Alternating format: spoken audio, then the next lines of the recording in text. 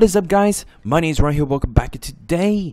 It is another day, a beautiful day, just to talk about Resident Evil 7 Gold Edition, Not a Hero. Now, obviously, this video has been uploaded, I think a day ago, like yesterday. It was already uploaded, but I didn't know until now.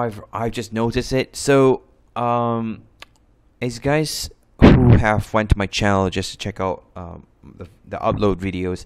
Now, for some of you who have already went to my video, to my Resident Evil 7 Gold Edition Not a Hero video, I because just now I was talking about the Resident Evil 7 Gold Edition Not a Hero, my topics and thoughts about it, because I was also reacting to it at the same time while talking, and at the same time discussing about why he's there and many more. And after that, I was busy uploading. Ended up I got copyright claim. So don't worry. I purposely created another video just to let you guys understand my point here, and also give you my full theory and many more. So obviously I won't play the game. I won't play the video. However, I also won't make any noise. I mean, I won't put any volume up or anything like that, because I don't want to get copyright claimed. I really don't. So what I would do is I'll skip certain parts to let you guys see and stuff like that. So let's start off with this. So right now in this expansion pack, this DLC expansion pack, for us Resident Evil fans who have already played Resident Evil 7, Resident Evil 7, the original, who we once played as Isaac. I think it was Isaac, I can't remember. So we were playing as the protagonist Isaac, who basically wants to find his wife Mia, who Mia is actually working with a company who also kind of created weapons, viruses, and many more. And this company created this fungus, and Mia has to be the guardian of that child, because the child is basically the host, the host of the fungus. So enough spoiling for those of you who do not know Resident Evil 7. Now, as we already know what the story is in Resident Evil 7, the expansion pack, this new expansion DLC basically talks about how Chris managed to find the antidote, managed to put the antidote into the Albert gun, and then use it against the fungus host, who basically tries to devour other people's body, and then mind controls them, and many more. So this actually really is interesting, because we are playing as our one and only famous protagonist, Chris Redfield. And I was a little bit upset because we are just playing Chris only. Normally, as we play horror games, Resident Evil games, we normally have a partner, but this time we're playing all alone. It's just like the same exact thing as the Resident Evil 7, as we're playing as Isaac, who we're basically playing as him all alone. No partner, no nothing. So we're just playing as him alone only, which is kind of sad. Because I was hoping that his sister Claire Redfield would appear in this, but it did not. So I was a little bit upset. So forgive me for my mic. My mic has a little bit of a static here. I think there's a static, isn't it? I think there is. I'm very sorry about that, because my mic has been going on. Something really bad has been happening on my microphone. Don't know why that's happening, but let me just fix it a little bit. I'm not sure if it's working at all. I'm seriously not sure, but hopefully it is. So if there's static on my microphone, please forgive me, because I might need to change this microphone soon enough, because it's getting from bad to worse. The situation on my microphone is terrible. Forgive me on that, but for those of you who truly understand, because I'm kind of broke. So back to the topic. So on this expansion, we're basically controlling as Chris Redfield, basically going under the mining cave where it was abandoned by some company, and it was taken over by the Umbrella Corporation. So this mining area is basically taken over by Umbrella Corporation or some other company, but probably Umbrella Corporation, because Umbrella Corporation is still alive. And if it also needs this expansion pack needs to explain why Chris Redfield was basically flying the what's that helicopter again? The Umbrella Corporation helicopter. So it's going to be a lot more interesting because we get to see new mechanics and many more. So this one here is the new feature. It's no longer the watch feature where you get to check your health bar, you get to check how much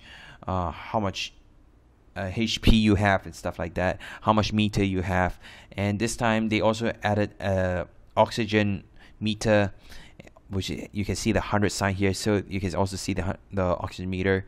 So this is the health bar, this is the oxygen meter, and obviously this is the amount of bullets you have in every gun. So in this gameplay, it shows us that currently right now we get to see Chris holding a shotgun and a pistol. That's what he has currently right now.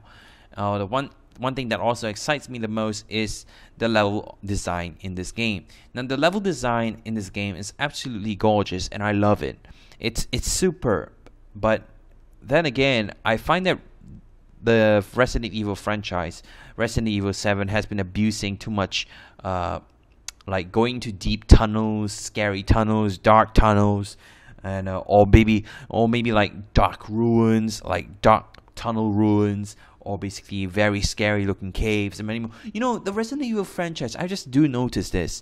They've been using a lot of this dark areas where you get to go into the cave, you get to fight mobs, you get to run away, you get to solve puzzles just to get out of that labyrinth, and many more. You get out from that maze and many more. They kind of been using this for a couple of times already, and I got a little bit sick. But if the horror is there, which is superb, I will accept it, because that is what I truly am focusing right now. So overall, the gameplay, the aiming feature, and many more.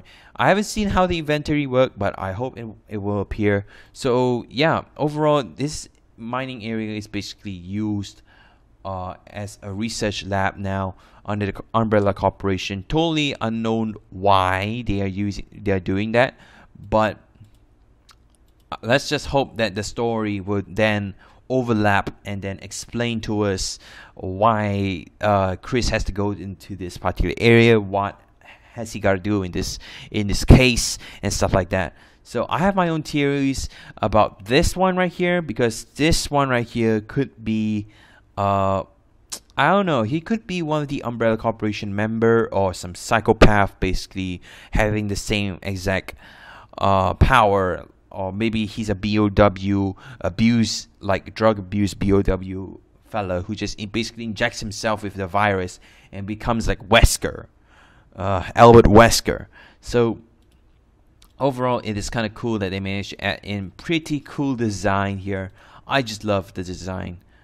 So there are certain areas in this game which doesn't really I don't really understand, like this part here, like this white stuff right here. It's a total unknown thing, but it will explain. Maybe it's a virus or something like that. I don't know, but I hope it explains.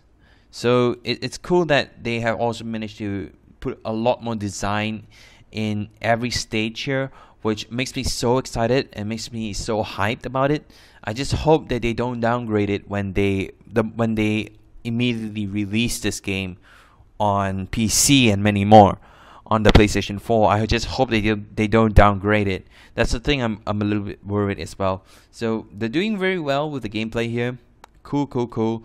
I'm going to skip to the part where the mods appear. Now, the most disappointing thing about this part right here is that they managed to reuse the mobs in Resident Evil 7. I was hoping that they will mix the BOWs in, like the Ouroboros virus or the fear virus or many more. I was hoping that they can actually put in the older viruses instead of reusing the same mob over and over again. I was hoping they could reuse the older mobs, like maybe put a rework Tyrant, or maybe put a rework Hunter or something like that. But instead they kind of abused it. They kind of reused it again. So I'm okay with it, but at the same time a little bit disappointing. But it's fine because also they managed to design the creature a little bit more fancy looking, a lot more detail, and I like it. It's super good this time. And the good thing about it is that, as you guys see, Chris's finishing move. You just saw that, right? Chris's finishing move is that punch thing. Let me just show you guys again. As he goes up to the mob and then finishes with the punch. That's Chris's finishing move. His classic finishing move. It's cool. It's really cool to see his move coming back into this. They managed to put that feature as an execution to execute the enemy. Just instantly just finish the enemy off at a certain amount of health. Now that's cool. That's good. The thing is also, I'm a little bit excited about how the story is also going to connect the dots about the shipwreck and many more.